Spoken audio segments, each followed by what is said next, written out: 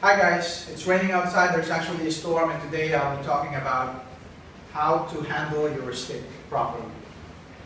The stick is actually interchangeable with a sword or a bladed weapon. Usually a sword has its handle, its blade, and its tip. And the way I handle the stick is that I usually put or allow a few inches of space at its base before I hold it with my weapon hand. And the way to quickly measure that space is by using your fingers as a reference guide. So if I put one finger here, this is what happens. You can also use 2 fingers, 3 fingers, or even 4 fingers. And then you hold the stick at its base with a space here. You can also hold the stick without a space at its base. Now the reason for holding the stick like this is that you can maximize the potential reach of your stick towards your target. So when you do a strike, it reaches farther than when you're holding it with a space at its base. The advantage of using or holding the stick with the space at the base is that you have a better grip and better control of the stick. Also, it becomes handy when the fight gets closer. You can actually use this to strike your opponent when he is very close.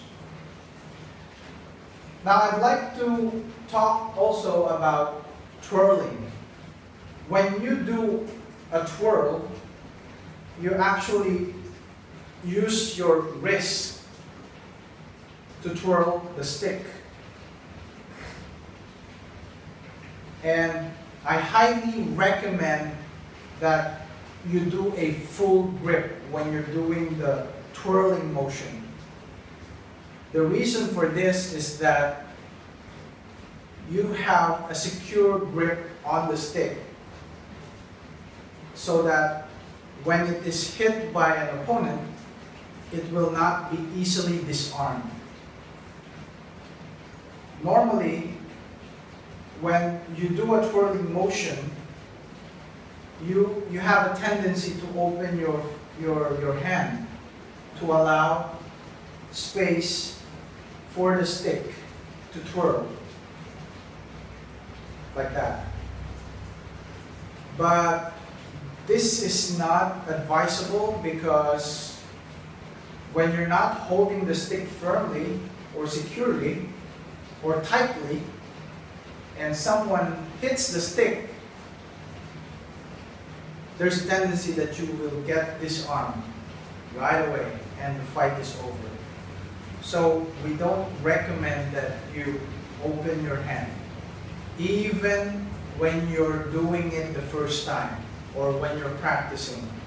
Because if you get used to it and during a fight you open your hand while doing your strike, there's a chance that you might get disarmed easily. So let me show you this twirling motion when I do some strikes. You can see I'm not opening my hand.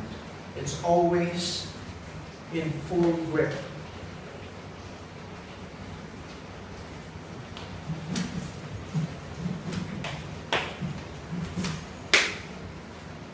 So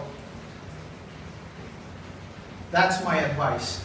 Always full grip when you're doing your strike. I hope you learned something today. See you on the next video.